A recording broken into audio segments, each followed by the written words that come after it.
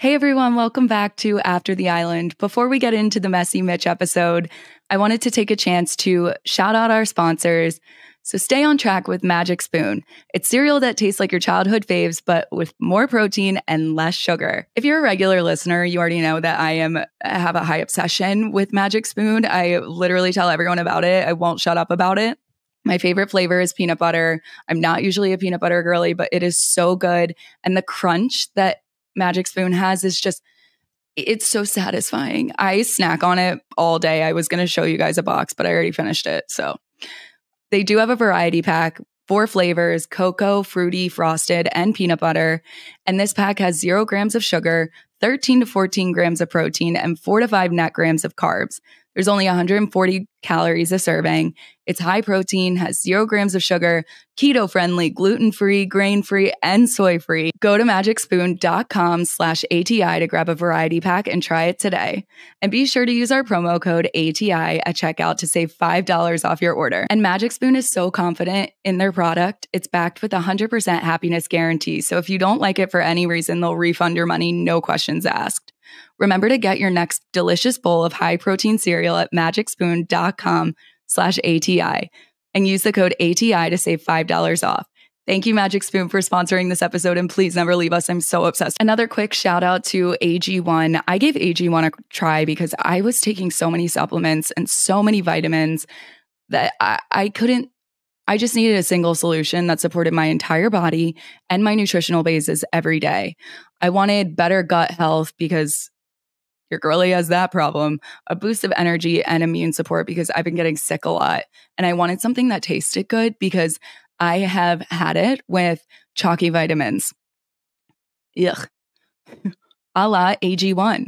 It was designed with ease in mind so you could live healthier and better without having to complicate your routine. Let's be honest, every facet of my life is already complicated. I don't need my vitamins to be. So thank you, AG1.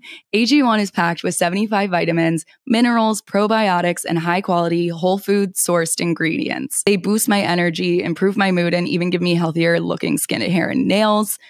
AG1 replaces your multivitamin, probiotic, and more in one simple drinkable habit. If you want to take ownership of your health, try AG1 and get a free 1-year supply of vitamin D and 5 free AG1 travel packs with your first purchase. Go to drinkag1.com/ATI. That's drinkag1.com/ATI. Check it out and let's get into it with Mitch. Welcome back to After the Island. I'm Elizabeth. I'm Alex. And we have Mitch with us today. Hello, everyone. How are we doing? We are so excited you're here. One of my first questions for you is how often do you think about the Roman Empire? It's actually, honestly, never. How did you end up on the show? Did you apply? How does the casting process look like in the UK? So for years, like everyone was just calling me Love Island guy because I fit the profile apparently. So I don't know how I don't see it, but the winter Love Island season, I flew out for 2 weeks. Then I didn't get on, and then on the way back from the flight, I spoke to one of the producers and just said, and I was not bothered about going. And I thought I flew out to South Africa, which were 11 hours from where I live, and I was thinking and then obviously two weeks in isolation, and then flew back, and I thought I'm not really up for it. And then I just thought, sorry, I'll just try again. And obviously spoke to one of the main producers, and they just said, Mitch, why not just apply this time? So they sent me the form via Instagram. I applied, then obviously went on as an original. It was the best season I've ever watched. And I don't know if you definitely haven't seen any of our videos, but I would bring you up all the time when relating things back to what was happening in our season. And I was just like, no, everyone needs to watch Messy Mitch. Like, it's the funniest thing ever. Love that. For anyone that hasn't watched UK, explain how you got the term Messy Mitch. So Islanders and Whitney, they gave me the name. And I think it just came because I'm just extremely indecisive. And I'd say one thing and then I'd do another. Then I'd do one thing, but I'd say another thing. So my path was like that. I think I just lost my mind whilst in there. So it made very good TV, I was told. But I was just being very messy, obviously. I'd tell one girl that I was going to pick her at the recoupling. Then the next day, being indecisive, I'd change my mind. I'd say the exact same to that girl. and then pick that girl anyway, and then go back to that girl. That play sent me insane. It was chaotic. None of this was producer influenced? I can't answer stuff like that now. One of my favorite parts of the season was movie night. Oh, yeah. Walk us through movie night. So, obviously, because you've been on, haven't you? I feel like you can agree with me on this. When you're in the villa, unless it's just me being messy Mitch, I forget things I do.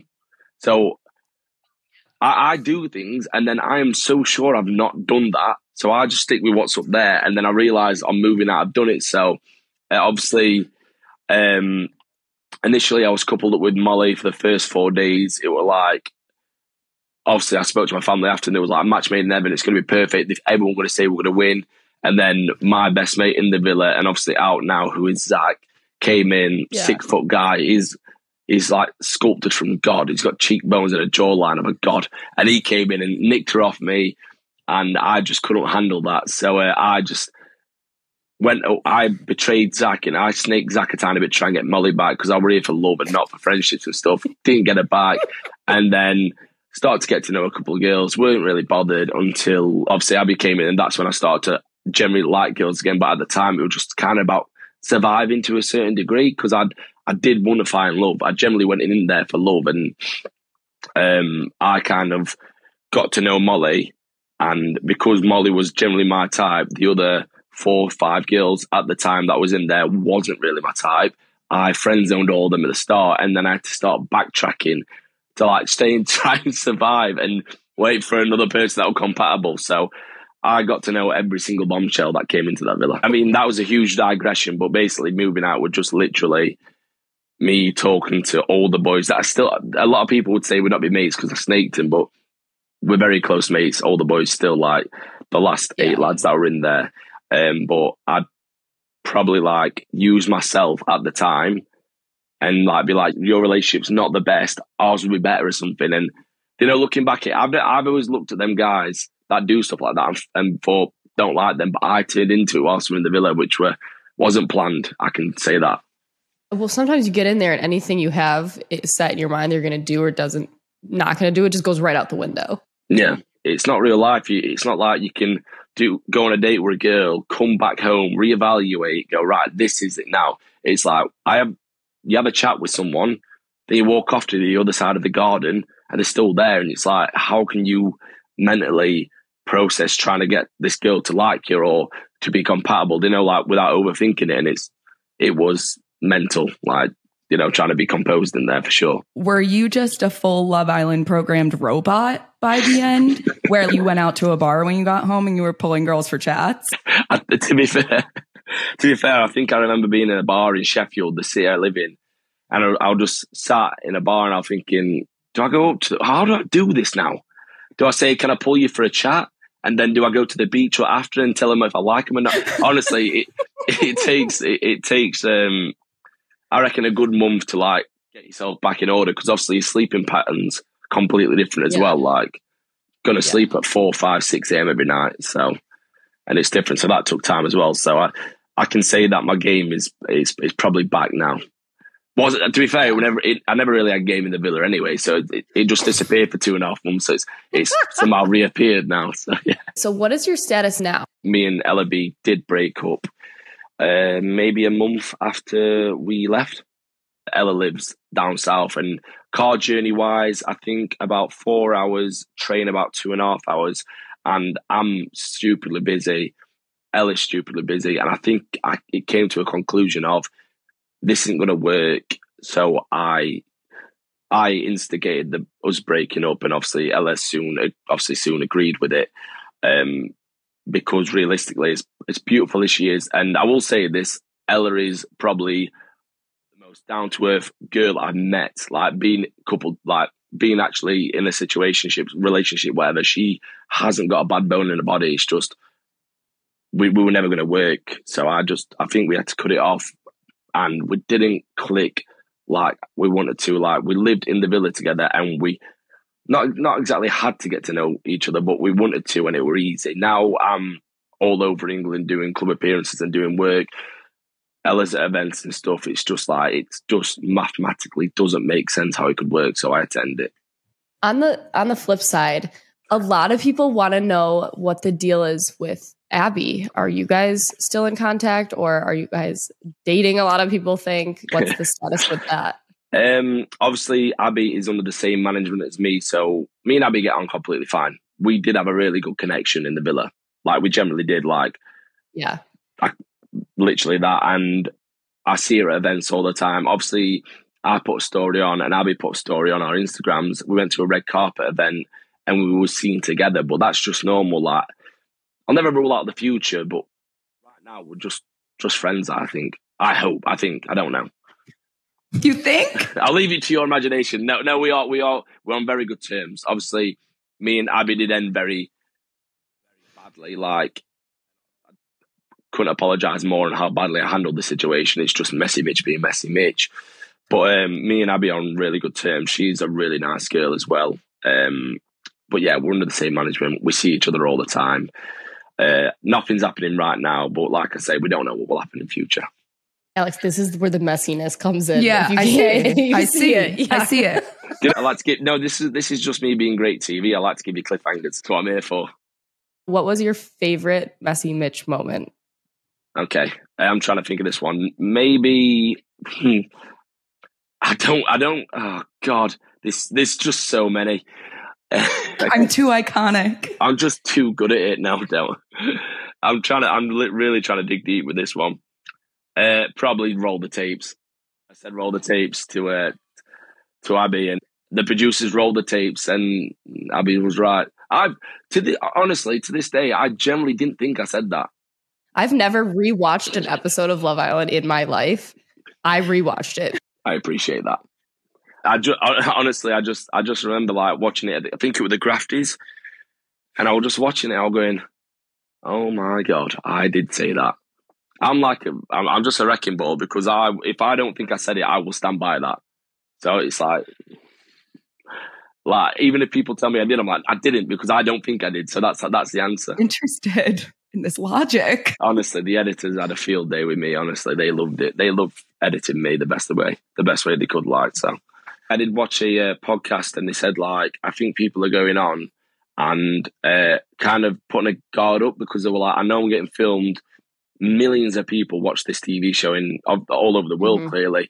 And I just watched that and I thought, I'm going to go in with no filter. I'm not going to think this camera's there. I better act the way I do. I'm just going to act on instinct and just do what I should do. Like, so it was never a plan to be a memorable character as much as obviously some of the other Islanders have said. It's just, I was just being messy because I had never been in a situation where I lived in a villa with 6-7 girls, 6-7 guys for 2 months. It took its toll on me. So by the end of it, where it got worse is where I think, not exactly my mental health, but just my mental state of how I'm able to cope with this anymore, because 8 weeks is a long time. Well, in total, without my phone, 10 weeks without my phone, without outside world contact. Spoke to mum and dad for 10 minutes in that time, and it does take its toll. Like, I think if I had a bit of outside world contact, spoke to family here, there, and everywhere, and just got back to a bit of normality, I'd have handled the situations better. But I was just in a bubble, losing my mind. I mean, that's the way they get you, because you don't have your friends that have known you for years and years and years to kind of give you that kickback, being like, bro, what the fuck? Like, yeah, literally. I mean, the boys did do that after the movie night, which were a bit weird because it were weird though, because the boys generally just didn't care. Like, they were all laughing, they didn't really care. And then the next day they did care, and I was like, don't contradict yourself. You either care or you don't. So that's why I've digressed onto this, but that's why I didn't understand when Zach called me Snake Boy at the time, because they didn't, that night, the movie night, they generally didn't care because they knew I was having a hard time getting to know people, and I was going to the worst possible places to get results type of thing. So the boys were cool about it. The next day, they somehow hated me, and I was like, what? Like, who's told you to hate me when you didn't mind it that night? But it's what it is. What did you think when you found out that Scott was on the US show? I was happy for him. Obviously, me and Scott have a really, really strong... The definition of love-hate relationship is just me and Scott. Like, we get on really well, but we will clash. We always do. Like, we'll get on so well. He's low tempo, very quiet, chill. I'm very high tempo, 24/7, and he'll have his moments with his great one-liners. When he went on, I thought, like, go for it. I'm happy for him. Like, anyone from my season, if they succeed, I want them to. Like, if they get like a career move and that, anyone could have done it. I saw a lot of people were giving hate for chasing, obviously, clout and trying to be relevant and stuff like that. But put yourself in Scott's shoes type of thing. If you got the opportunity, you come out single, you go for it. If I came out without Ella, I'd have done the exact same. So you're going to be rooting for him in Love Island games? I don't know if he's going on. Let's take a moment to hear from one of our episode sponsors, Miracle Made. So did you know that the temperature at night can have one of the greatest impacts on your sleep quality? If you wake up too hot or too cold, I highly recommend you check out Miracle Made's bed sheets. They're inspired by NASA, which is awesome. Miracle Made uses silver-infused fabrics and makes temperature-regulating bedding so you can sleep at the perfect temperature all night long. It is self-cooling properties for better sleep quality. They're self-cleaning, which is really interesting. I feel like I've never heard of this before. The sheets are infused with silver that prevent up to 99.7% of bacterial growth, leaving them to stay cleaner and fresher 3 times longer than any other sheets. They're luxurious and their comfort and quality is amazing. They don't have the high price tag of luxury brands, and they feel just as nice, if not nicer. And they've been used by some 5-star hotels, which is awesome. So go to trymiracle.com/ATI. That's trymiracle.com/ATI to try Miracle Made sheets today. And whether you're buying them for yourself or as a gift or for a loved one, if you order today, you can save over 40% and use our promo code ATI at checkout. And you will also get 3 free bath towels and save an extra 20%. So upgrade your sleep with Miracle Made today. Let's take another brief moment to hear from another one of our sponsors, BetterHelp. BetterHelp is an online therapy company that specializes in providing professional therapy to literally anyone that might need therapy. And this doesn't just go for anyone going through a catastrophic event or anything. I really think anyone needs therapy. Alex and I have been using BetterHelp now for like 3 years. We've been working with them and we think it's amazing. I think anyone can benefit from therapy. It's just kind of like a source to use to like vent or get opinions, like a non-biased opinion on things you're going through in life, whether it's like work, relationships, family. It just helps you stay really grounded and stable. And BetterHelp also they're all licensed therapists and you can switch therapists at any time too. And you're doing it from the comfort of your own home, which is also really nice and a huge benefit to therapy. So After the Island is sponsored by BetterHelp, and you know what? Get a break with your thoughts with BetterHelp. Visit betterhelp.com/aftertheisland today and get 10% off of your first month. That's betterhelp.com/aftertheisland. Favorite moment in the villa? My actual favorite moment was, I'll tell you what, my most enjoyable day was actually my parents coming in and probably my date with Ella B, the like final date. That was like surreal. Like, we don't get to drink a lot. We get 1 drink a day, but because obviously filming and stuff like that, and obviously having to get the scenes right and stuff like that, I was necking so much champagne. And I remember sat down, I was thinking, wow, I'm going to have to try and act, not exactly act out the scene, but get the scene correct when I'm drunk. So I had a really good time. And it was probably the date with obviously Ella B and my mum and dad coming in. That was mental. Weirdest feeling I've ever had, just like seeing my mum and dad walk into the Love Island villa. And I'm not, at that point, I don't think I'd spoken to him for, that point was about 2 months. I'm not seeing him, so. It's honestly seeing a fish out of water when your parents walk into the place where you thought no one you know would ever be able to understand what it was.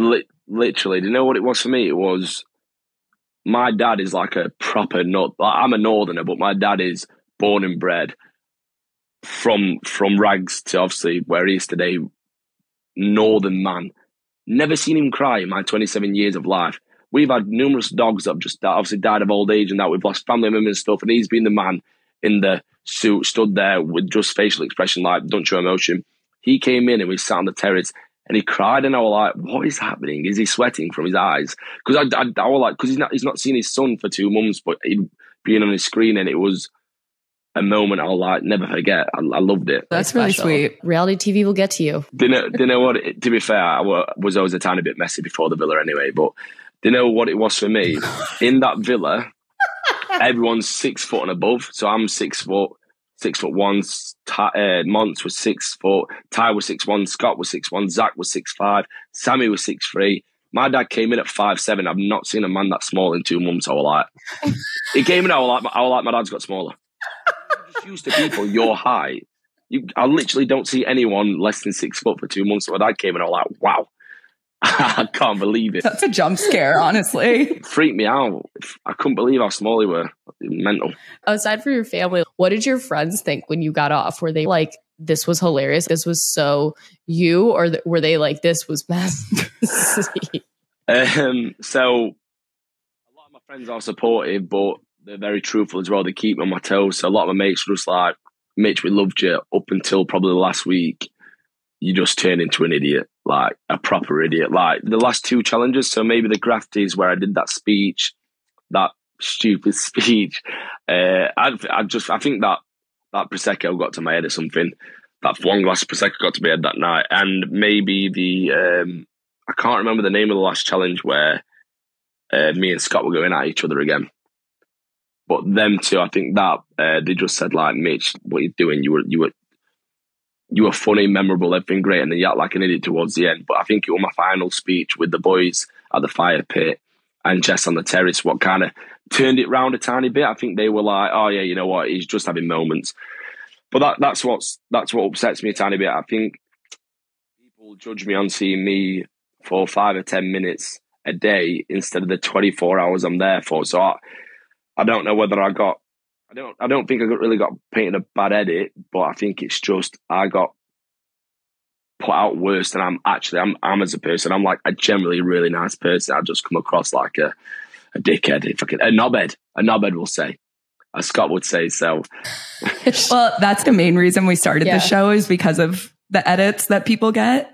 We started it to just give everyone a platform to just show who they are and say whatever the hell they want to. Mm-hmm. I would say Zach. Zach didn't get an edit like I think he deserved. I think Zach is as funny. The reason why me and Zach got on so well is because he has the exact same energy as me, but I don't think that got shown as much as mine did. Because I think from watching what I've seen back and forth, me and Zach wouldn't be as close as we are if the edit portrayed him as a person. So he didn't get the one showing his person the best, and I think I just got funny and nasty side, funny and not very nice side of Mitchell, but like there's actually a genuine nice person. Like roll back to the first episode, I remember like giving Molly my jacket, trying to be a gentleman, but I don't think any of that stuff got shown. Like I made Abi breakfast and cups of tea every single morning for 2 weeks. Don't think that got shown. To be fair, I'm not even going to throw shade on being made because they've only got like segments of you to put in the show. So I don't think that ITV, like, and obviously Love Island, aren't going out there to make you look like a bad person. They're just going out there to make your scene make sense for that episode. And it's just how you're portrayed. Like, you are doing that at the end of the day, whether they're missing out 80% of the good things and just putting 20% of the bad things in. It's just how it has to go. So I'm not going to like ever be angry about it. It's just TV. Yeah, exactly. It is just TV. Would you rather be last to go into the beach hut after a really disgusting game, or would you rather sit through a recoupling that takes just way too fucking long? I'd rather do the beach hut. 100% rather go last in the beach hut. Honestly, I think I went last in the beach hut every time anyway. Don't know why. I wonder why.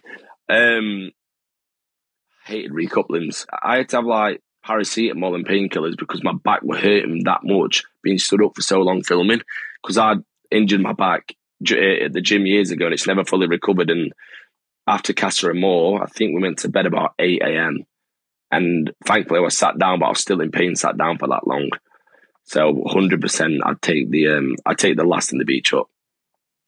Okay, would you rather keep the way you entered the villa in the order you did, or would you rather come in at a different time? Nah, come in exactly when I came in. Do you know Yeah, 100%. Maybe, or first bombshell. First bombshell. To be honest with you, I think if I've got this correct, I think Zach saved me first 3 episodes, I'm sure, because I know Zach wanted Molly, but I came across so abrupt and not exactly like threatening, like, listen, me and Molly are amazing, pal. You ain't got a chance. And I think I like pushed him back step. So Zach thought, I'll play it safe. I think he coupled up with Catherine and then coupled up with Molly. But I think if Zach was coupled up with Molly when I wanted Molly, quite a digression, but Molly and Zach are perfect.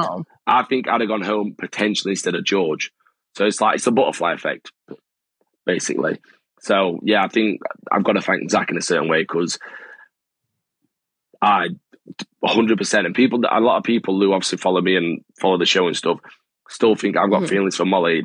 Zach and Molly are a million times more compatible than me and Molly were. Like, he didn't get portrayed, he got portrayed like a road man, which he is, and like just a badass type of guy, which he is, but he's got a really soft core, and that's what suits Molly perfect. So yeah, I think I could have potentially gone home instead of George. And how did you feel when you saw Molly come back for Casa? I've seen TikToks about that, and I've read the comments, and everyone was like, I hope Molly goes back to Mitch, I hope Molly goes back to Mitch, and stuff like that. But I was gassed. I was really happy for Zach because this wouldn't have been shown. Zach, because Molly came back a week later, for the first 4 days, Zach was just non-existent to the villa. He just was that good. He didn't know what to do with himself, and he just thought at the time, I've got to get to know KD.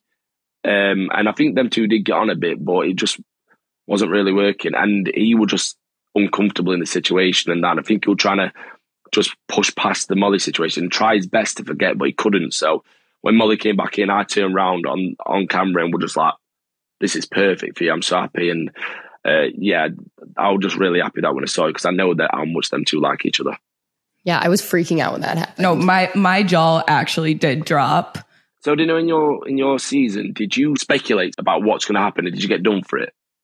I did it like every 2 seconds. I was like, bombshells are coming in tonight. Literally. It's going to be this, it's going to be this. I was like, there's a game today. I know it. Like, there's dumping. I swear they would hear me. Well, and then you they'd were be mic'd like, up. And then I would say it, and then they would like change it a little. Literally. That's what I'm saying, because every time Scott would speculate the most, I think Scott would speculate about social media platforms a bit, like how's it, thinking how everyone's doing and stuff. And I personally would speculate about bombshells coming in, because whilst doing that, I just cared about bombshells. Didn't care about what else. I wanted to get to know new girls, because I just didn't really generally bother about the other cast at the time. Did like Katie when she came in, she went for Zach. Did fancy Leah. Like I generally did fancy Leah, like she was my type, but I'm not Leah's type. And then obviously at that point all hope were lost, and then Abi came in and me and Abi did click really well. But I keep digressing really badly, by the way, mate, but I'm going to finish it off. And then LB came in and that all happened. But I'd always speculate stuff to happen to the boys, and then it never happened. So whenever like Molly come back or Rita Ora or Neo came, we'd never get that. And then the families coming in, we were like, yeah, the families are coming, the mum and dads are coming in a week's time. They came in that day. So we never got it right. As much as we planned it when it was going to happen, we'd never get it right. It's because they probably heard you. We were mic'd up. And to be fair, we had code words for bombshells. We used to say blue skies. And that blue skies. Blue skies. We had code words for other stuff, like if we didn't really want to have the chat, but we had to have the chat and stuff like that. That were called ASICs. So we'd say, can I put you for a chat? We'd be like, really? They go, ASICs. I'll go, okay. You get Got me? it. Yeah. Did you have any for sex? Football. Football, not American football, not soccer, football. So we'd have code words like football, like, I'm not going into too much detail because at the end of the day, I'm talking about my boys' sex life, and we're not doing that. So, and I'm not going to tell you if anyone had sex, because I'm not. All I'm going to say is I didn't. But yeah, football was like, if we did bits in the bedroom type of thing, like we'd say, did you play football last night? They go, yeah. I played a little bit of football. Yeah, scored a goal. When you're in bed, and say if you're in bed with your partner and you're kissing, you'll just see the camera turn down and just look at you. and you're like, moments. That's the equivalent of your mum walking in. No, totally. We had like this little microphone that was like right here on the headboard. Yeah. And I plucked it off and just flicked it across the room. And then the next day, there was like 2 on my bed on each side. That's so good. I used to push it in. Yeah. Literally just shove it in the bed. Does not matter how much you whispered, they will put subtitles on your voice. Okay, so what's next for Mitch? Obviously, I'm always up for another show. I can't discuss too much. Nothing's really... So there's always stuff in the pipeline type of thing. See how I'm doing these cliffhangers, by the way? There's stuff in the pipeline. I'm doing a lot of club appearances. So obviously go to nightclubs, show my face, take photos. Got a couple of collaborations in the pipeline, and which I've done as well. So obviously I think at this point, because I do want to get back on TV, even as an acting thing, I do reality TV as well. Well, more than reality, sorry. But I've just got to kind of wait and see, because we are coming towards the end of the year, and I think they start filming stuff after the year and stuff. Mm-hmm. So we'll just have to see. But if I did know, or if I do know, I'm not going to tell you. We'll just have to wait and see. Would you go back on Love Island? You know what? I can tell you I am not going to Love Island games, by the way. Me neither. All 3 of us are. We're not. No, we're not doing that. I mean, believe it or not, I actually was going on the show for love. And if, say, for example, another dating show was to come up, I would potentially, I'd look into it. Say, for example, if the All Stars come across the one that's happening in January, if I'm still single by then I'd look into it. But if I had a relationship, then I wouldn't. It's not really about, like, I do like TV, and I do like, obviously, being a person of the TV and stuff. But we'll just have to wait and see. If my love life at the time makes sense to go on to All Stars, then so be it. But if I'm with someone, I'm not going to. I'm going on for love, not for exposure or clout. Even though I dragged it out for 8 weeks on that one, it's just I just generally didn't plan that. So. Oh my God, I can't with you. Who would you have voted for to win? Who I voted for was Sammy and Jess. That's who I thought at the time should have won, and which they should have, and they did, because they were so strong. And a couple of days before the final, before I went, Ty and Ella had a massive argument, and I kept going up to Ty, stop. The final's in 2 days. You're going to fumble the bag. You're going to fumble £50,000. Stop doing this.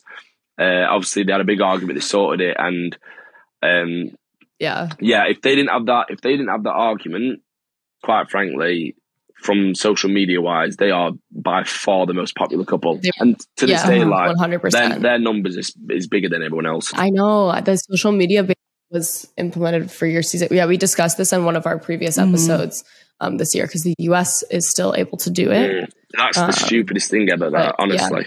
Because it was going to happen either way. Like, they can still comment the hate on all your old pictures. It's like Instagram's smart enough, and I spoke to production about this. I went, what thing would you change? I went, the social media ban, because people go on to find love, but if they're in for 2 months, they're going to lose their job. And if they want to try and capitalize on this, you are stopping it from happening, basically, because you're putting their account on pause and stopping it from growing. It generally isn't benefiting anyone. Yeah, no, that's a good point. You know what I mean? You still get hate regardless. Yeah, because the reason they did it, for anyone listening, is so people wouldn't get like hate, they said, or like the bullying wouldn't be as big. But they can just, if anyone's going onto your account to write something mean on any of the Love Island posts and they're not there, they're just going to write it on all your old posts. Yeah, it's not going to keep anyone from finding your account. Exactly. Like, if they do another series, obviously, don't know what's happening with the games of the All Stars. They bring it back because for a business side of thing, it is putting a massive dent on opportunities, like people coming out. Like even Davide, I'm sure Davide came out to a £600,000 deal because he was on the, you know what I mean? And like, I met Davide. Yeah, he's a gorgeous man. Yeah, I met him at Fashion Week last year. Got a picture with him. I've not met him yet. Yeah, I think he saw me take a photo of him, and he caught me. Like, he looks right at me, and I put it on our podcast story, and people were like, "Oh my God, you got caught so bad!" And I had to go up to him after and be like I semi-explain myself. Like, you were like, I was on Love Island too. To be fair, I was on the way to Scotland for a club appearance on Friday, and I was on a table on a train with 3 of my mates, and there was just a woman like that with a phone at the other side of the train, just recording me. And my mate was losing his head, and it was like, just ask for a photo, going up to just ask for a photo, just ask for a photo. And I was like, to my mate, I was like, leave it, normal. Like, it's weird how it's normal people recording you, just look and go, right, whatever. Yeah, like, I know exactly what you're doing. I think like now, when I'm out and about in somewhere public, I just stay in my zone and just keep walking, do my thing. And my mates like watch the surroundings, and people go, oh my God, that's Messy Mitch from Love Island. And then they'll either ask for a photo or just shout my name, but they'll clock it as I walk past. But I'm just like tunnel vision, just going to my destination and just ignoring it. He's like, I love this shit. Oh, it's so I'm really humble, me. Honestly, I'm really humble about it. Oh, it's been so fun. Yeah. Leave us with one last Messy Mitch bombshell cliffhanger. Okay. Be yourself. Give me a second. Give me a second to get into character, yeah? Let me just start acting. Wait, all right, I'm on. Messy Mitch is here. And scene, go. Right, this is my cliffhanger. I don't have one. Would you ever date a fan? I think I'd date someone that I knew before the show, because a lot of girls approach you because of your clout. So the clout chasers type of thing. So you'd have to be really smart about this. So if I was to date a fan, I'd want to know them. I'd want to know that I got on with them before I got this social media platform and this potential Z list of fame that I've got. So it wouldn't just be a random. I couldn't ever date them now. Makes it's sense. not me just saying like I'm too famous for you. It's just like I want someone that's stupidly genuine towards me. Yeah, like just for me and not attracted to me because of what I've been like on TV and how I'm known me before that. So but never say never, yeah. Cliffhanger. Mitch, thank you so much for coming on today. Yes, we really appreciate you. So much fun talking to you. Our audience is going to be so excited about this. They're already so excited about it. Yeah. To anyone watching, we will link Mitch's social medias down below so you can click his Instagram. Do you have TikTok? I do have TikTok, yeah. Do you have TikTok? Oh, yeah, we'll link that as well. That's Messy Mitch 0. Oh. Yeah, just TikTok. Oh. TikTok and just my Instagram. Instagram. Probably in the next month or 2, I'll probably get a YouTube account. Thank you. And if you're ever in LA, you'll have to let us know. All right, nice one. Take care. Later. Bye.